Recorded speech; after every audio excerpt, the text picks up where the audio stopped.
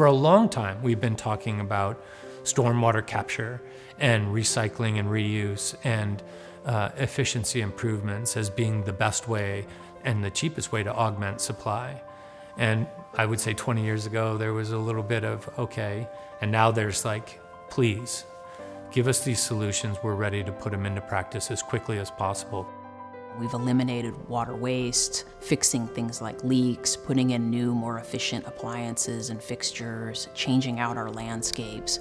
Those have made real, tangible improvements. We're less vulnerable to drought because of it.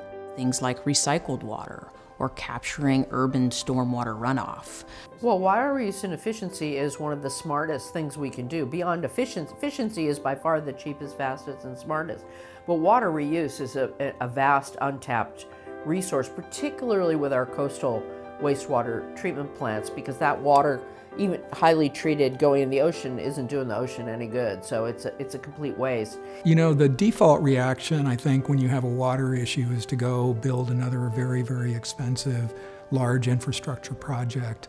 And it turns out it's a lot cheaper to be efficient with your water use, to reuse it, to catch stormwater, to recharge the aquifer, to do these kinds of things. It's just a lot less expensive.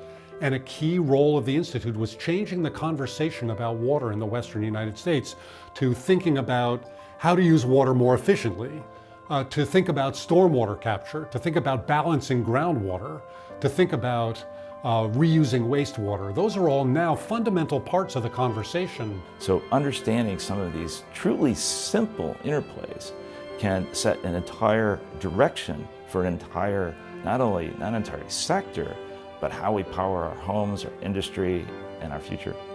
Everybody should have an enlightened self-interest in supporting the organizations that are going to figure out how to build more water-resilient systems in the face of climate change.